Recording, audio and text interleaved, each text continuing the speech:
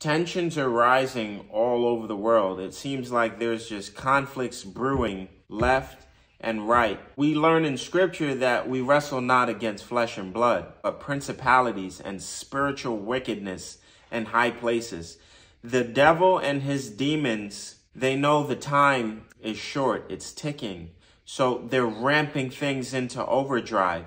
And God, in the last days, he's releasing his hand and allowing the devil more power here on earth. The wickedness is going to grow more and more. The violence, the insanity is only going to get worse. Don't you ever think that there could ever be peace, that this world will get better. The Bible says that there's going to come a time where a false peace will happen and it will seem like peace, but it's not going to last, and it's going to get way worse after this false peace fades away.